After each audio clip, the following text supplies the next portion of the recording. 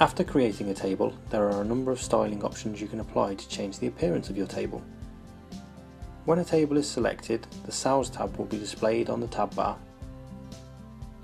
From here, you can choose to change the line and background colour of your tables,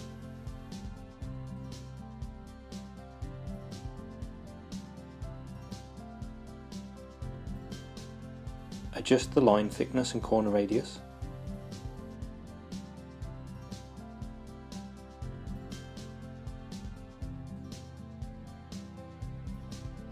apply frame effects such as drop shadow.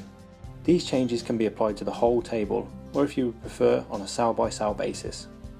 Click in a single cell, then make a styling change to apply this on a cell by cell basis.